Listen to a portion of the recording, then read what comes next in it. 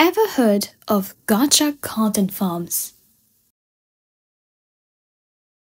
Okay, maybe not together really, but you must have heard of Gacha and Content Farms, right? Still no?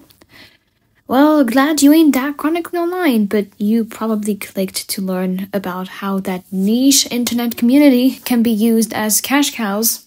So here I go. By the way, this is the disclaimer before we proceed, so from this point on, your discretion is advised. Thank you! Hello everyone, I'm Flotalendy, a commentary YouTuber focusing on the Gacha community. Gacha has tons of creative people, but the majority of the community is under 18.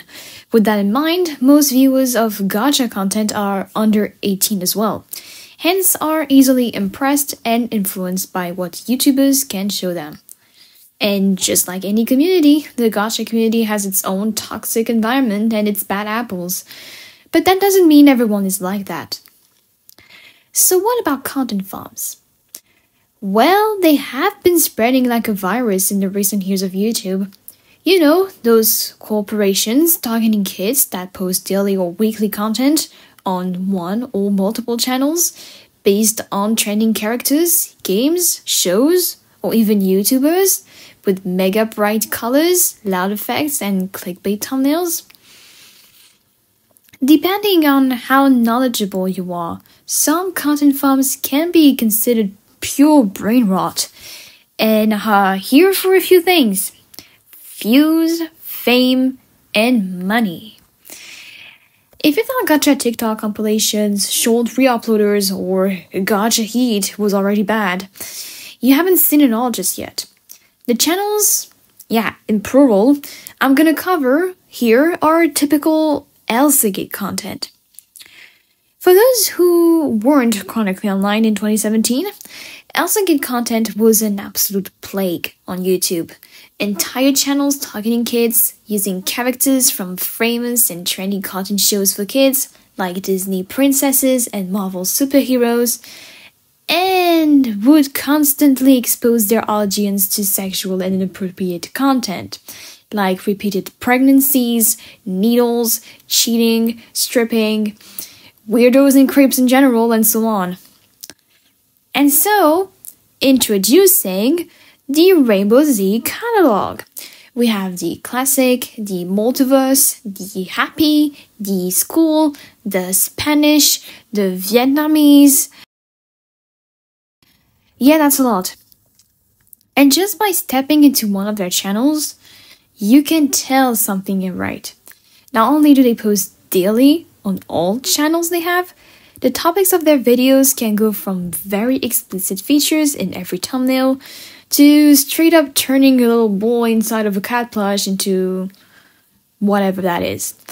With the amount of followers the channels have, it seems weird that they got unnoticed by the commentary community. And yeah, even the school account isn't sparing Pomni from those atrocities. The Rainbow Z channels are from one company, named MMG Global or MMG Media, who possess channels beyond just Gacha, like Minecraft for instance, which they are really proud of on Facebook. But that's not the main focus here. Each channel has their own unique description. The school one explicitly states that the characters are around 15, but many videos have them as toddlers, just saying, while other channels states an actual COPA article to justify their actions. You know, the law Gacha tubers were freaking out about years ago. But let's just read the article. Maybe we'll learn more about what the company has stated in their description.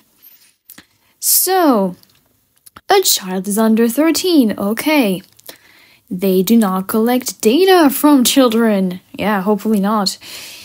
Hosting platforms such as YouTube have to apply to those conditions too.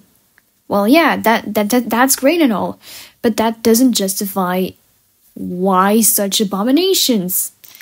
And I didn't even dive into the videos themselves. The animations are, what you would expect from content farms.